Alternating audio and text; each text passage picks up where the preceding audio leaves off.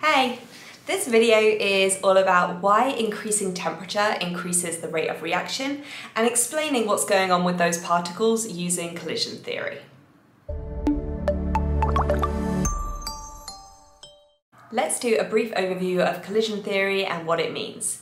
If the rate of reaction is increasing, then remember there's only two explanations. Either we're increasing the frequency of collisions, or we're increasing the number of particles that have greater than the activation energy.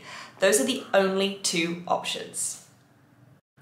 Let's start by drawing a model of what's going on with those particles. So you can see in my low temperature version, I'm drawing the same number of particles as I will in my high temperature one, but I'm going to show them moving at a slower speed just by these lines behind each individual particle.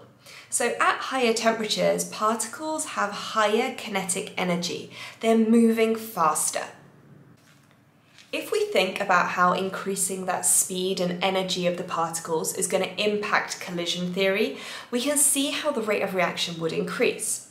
If the particles are going faster, then what you're going to do is you're going to increase the frequency that they're hitting each other at. They're going to hit each other more often.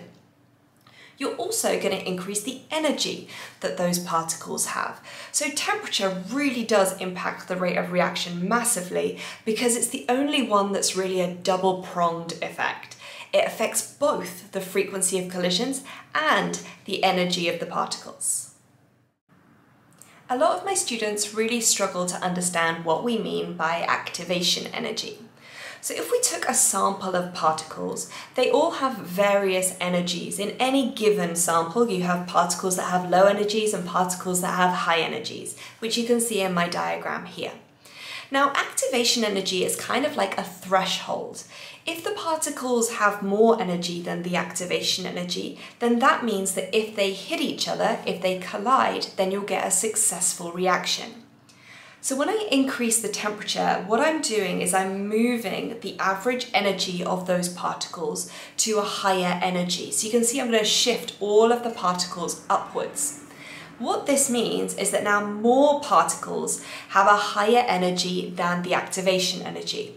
So overall, this means that you would have more particles engaging in successful reactions when they did collide with each other.